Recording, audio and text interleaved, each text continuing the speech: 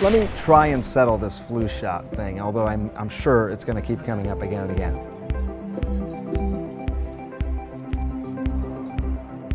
You can't get the flu from the flu shot. It's a dead virus. It can't actually cause flu. Why do people feel sort of crummy afterward? It's because the flu vaccine is actually working, making your immune system fire up, get ready, and recognize, if it actually sees the flu, how to kill it. No, it's not 100% fail-safe, but it's still going to offer a lot of protection, so that you're not going to be as sick, as likely to get sick, or if you do get sick, have a shorter duration.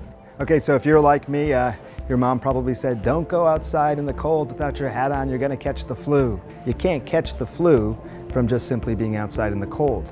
But it does raise the question, why are there so many more flu cases in the winter months? You're likely to stay indoors more. So if one person is sick, more people are likely to get sick. The sun is lower in the sky, and as a result, you have less vitamin D actually being produced in your body. Your immune system starts to get suppressed a little bit. You're more likely to get sick with the flu. The winter months tend to be lower humidity. Viruses like the flu virus, they like lower humidity. They're likely to live longer. So your mom may have been right. I mean, look, moms are always right, but maybe not for the reasons you originally thought.